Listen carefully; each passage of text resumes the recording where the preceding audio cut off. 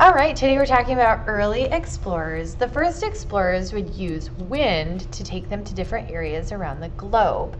They would also rely on water currents. So their boat would just follow the wind or follow the currents to the areas that they needed to travel to.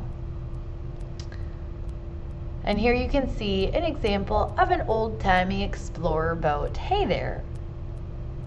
Then we got new technology, and the new technology allows them to travel farther than they've ever traveled before.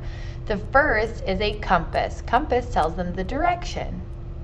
The next piece of technology is called the astrolabe. It uses the stars to determine their latitude. They also had cartographers who were drawing more accurate maps, allowing them to figure out where exactly they were on the globe. And then the last thing would be triangular sails. This allows them to sail against the wind if they need to, or against the currents. All of these different types of technologies allows them to go all over the world to find new lands and new places and to travel farther than they've ever traveled before.